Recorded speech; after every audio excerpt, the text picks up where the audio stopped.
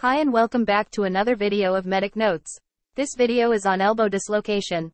Introduction. Elbow dislocations usually occur in the young adults and account for up to 25% of elbow injuries.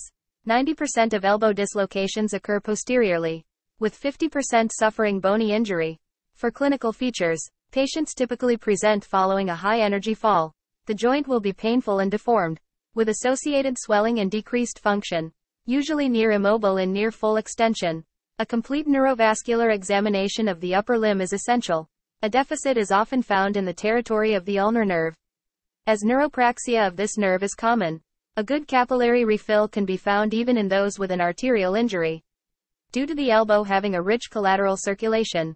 For investigations, any patients presenting with significant trauma should be resuscitated, investigated, and managed as per ATLS protocols. For otherwise stable patients, plain film radiographs of the elbow, both AP and lateral, are required initially. Elbow dislocations can be identified from the loss of the radiocapitellar and ulnotrochlear congruence. CT imaging is only really useful as an adjunct in cases with associated fractures. This is a picture showing the lateral view of plain X-ray of a dislocated right elbow. For management, initial management, following examination and documentation of neurovascular status, requires closed reduction, ensure sufficient analgesia and sedation if appropriate, and apply an above elbow back slab once reduced to keep the elbow at 90 degrees. For a simple elbow dislocation with no fracture, further orthopedic management can be as an outpatient, following with a short period of immobilization and early rehabilitation. If the dislocation is complicated by a fracture, open type injury, or has neurovascular compromise, then operative fixation can be considered.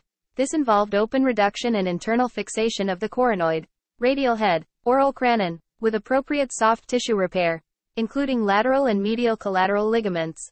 There are some complications of elbow dislocation, such as early stiffness with loss of terminal extension, stretching of ulnar nerve, and recurrent instability. Another condition is terrible triad injury, which is when the elbow dislocation has three more conditions, which are lateral collateral ligament injury, radial head fracture, and coronoid fracture. That's all for this video. Thank you.